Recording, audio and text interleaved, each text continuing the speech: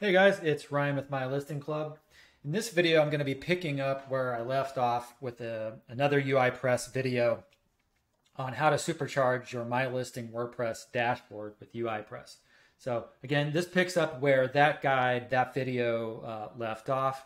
And in this particular video, we're going to be covering how to create custom admin pages for MyListing websites.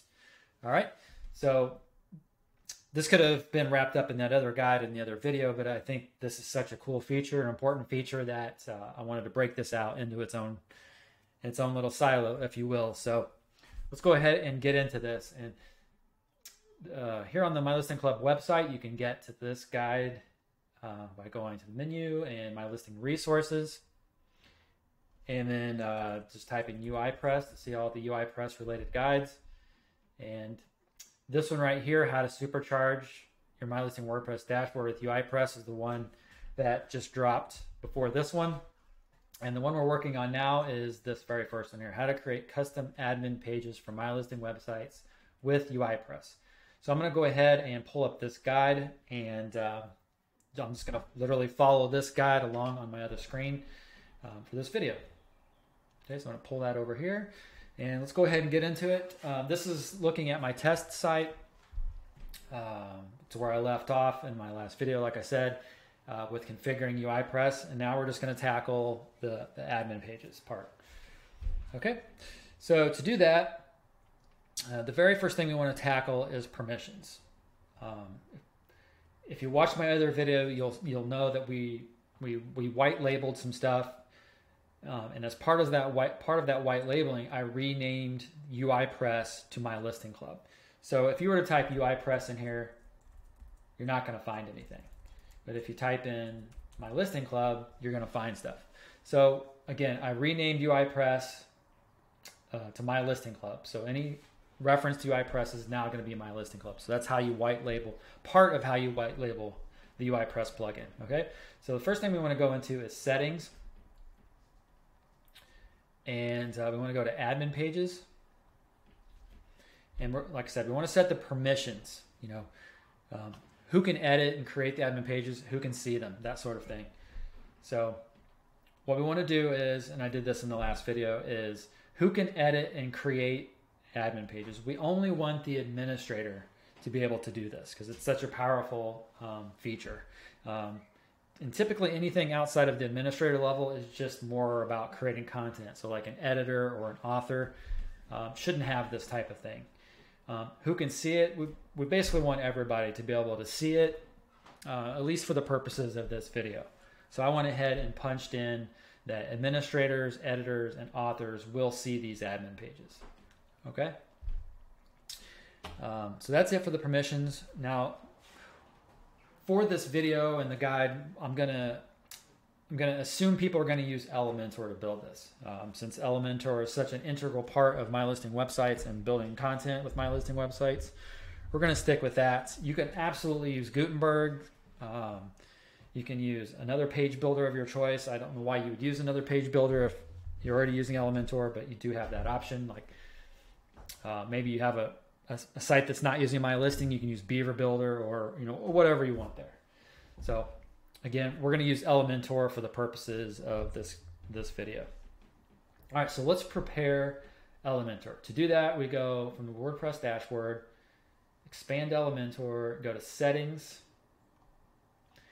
and we see here that we're saying that the post types that Elementor should look at are posts and pages. So that's saying we should be able to edit our posts and pages with Elementor. But as you see here, admin page is not selected. So we just want to say, hey, let's take those admin pages from UiPress and let's allow Elementor to edit those. Okay. Before I save those changes, let's go ahead and look at creating a page. So let's go back here to, let me type it in the search box here. And again, this search box, if you followed along with my other video, this is UiPress creates this search function up here. So I'm just going to type in admin, and that pulls up our admin pages. I'm going to go to all admin pages, and I'm going to do add new. we'll go ahead and give it a title. I'm going to call this, let's see, what did I do in the video? Support page.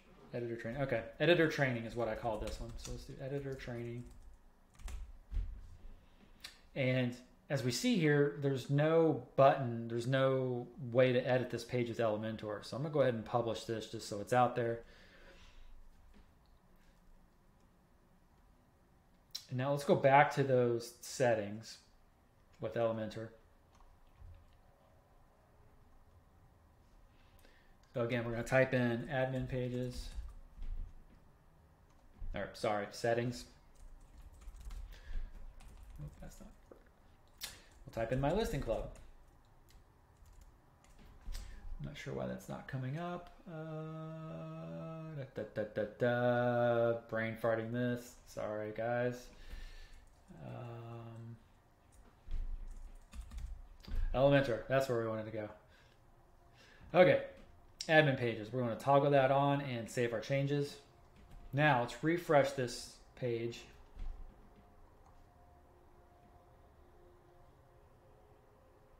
There we go. We now have our edit with Elementor button.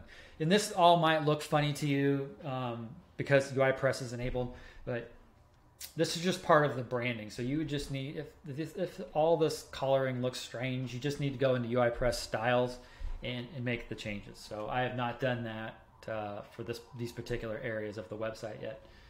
So that's why they look the way they do. But you can this is all fully customizable. Even if you can't hit it with UiPress style settings, which I believe you can drop your own CSS in for all of this stuff. Okay. All right. So enough about that. So the other thing you can do before we edit the page with Elementor is choose an icon. And I do need to write into the developer about this because I actually take a screenshot of this. The icons are hard to get to. Let me take a screenshot of that. But for this video, let's just pick one. Let's see. We'll just put this little guy, whatever that is. All right, and we'll click update. So that now gives us that custom icon for this admin page. Now the next thing we want to do is edit this page with Elementor. And let me remember how I did this. That should work. Got that chosen. Let's go back to, oh, I know what it is. So I'm trying to think if I have this in my notes. Let's try this one more time. I think we might have a permalink flush issue. All right, let's edit this page. Yeah, I think because it's telling us there's a 404, let's go to our settings and permalinks and just flush those. So I just hit the Save Changes button a couple times and it flushes those permalinks. See up there, permalink structure updated. All right, now let's go back.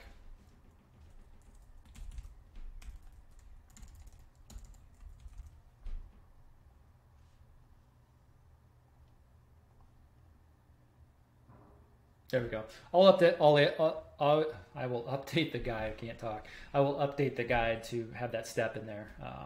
I missed adding that in. Okay, so at this point, you can do all of your normal things that you do with Elementor. I'm going to pull in a template that I've already built. This template was built for another guide that I recently did, which was building custom dashboard pages with Elementor. So, but I'm going to use this same template. So I pulled it down. I'm going to import it in.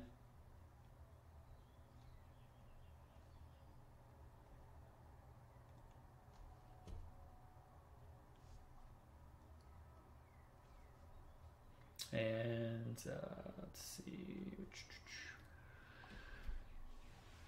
Yeah, it's this guy right here, the support page. And I haven't done any styling with Elementor or anything on this test site, so that's why it's going to look all funky like this. But all of that is obviously editable. So we're going to change this to editor training. And then in this, however you build your template or import the one that I provide, you could just add your topics that then link to the various sections and then have training videos and whatever you want to do there. Totally up to you. So we're going to go ahead and update this page. Going back here, let's go ahead and we'll just do one more refresh just for fun. And we see down here at the bottom left, we now have our custom admin page. If I click that, it's really cool. So it stays right inside of your admin dashboard and then drops in that slug, editor-training, and there's all your stuff. Let's just go do one more for fun.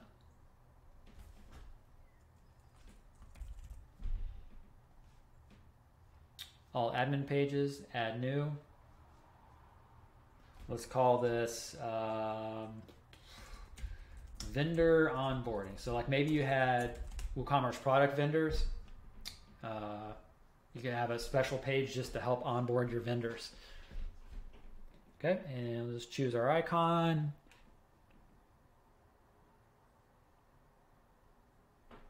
Put that little shopping cart there just for now. And edit with Elementor.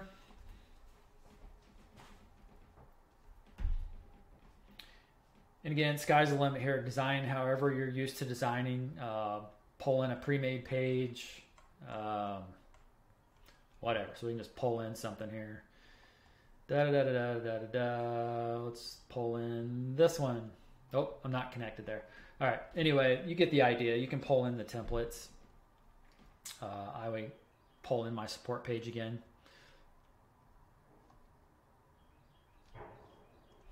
And we'll call this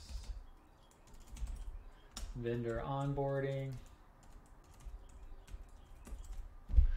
And again, set your sections up however you want. And then like at the bottom here, I have a form. They can submit a request or whatever categories you want, etc., etc. Let's go ahead and publish this.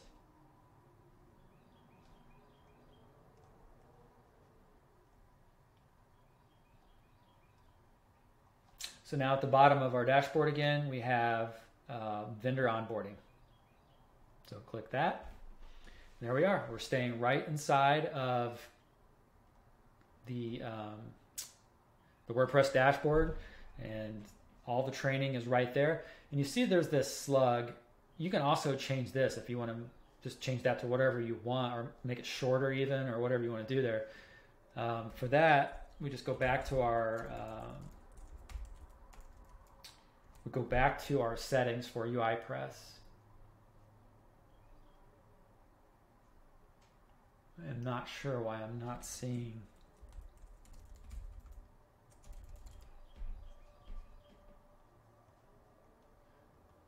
Not sure why I'm not seeing my UiPress settings anymore. I must have locked myself out of something,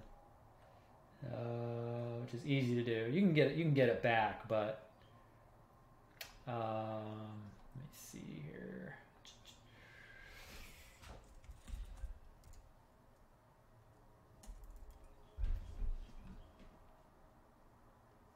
Yeah, that's what I did. As part of that last video, I locked myself out of some menus.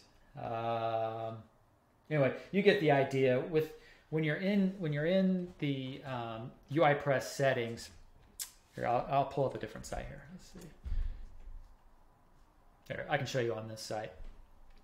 So when you're in the UiPress settings, and then under, so where I lock myself out is the menu creator. I created a custom menu and locked myself out. Anyway, that's all in the other guide. Oh, here we go, menu creator down here. That's what I did. I locked it down to editors and authors. Anyway, so back to the admin pages. You can actually change that slug. So if you, right now it defaults as it shows there to admin-pages. You can change that to whatever you would like. Maybe just admin, whatever you want it to be, and then just save your changes.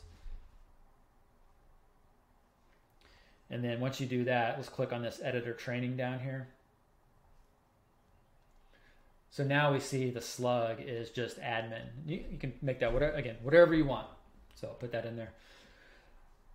All right, guys, I think that is it. I know this went really quick, and when you look at the guide, it is not super long, but this is extremely powerful stuff if you think about it.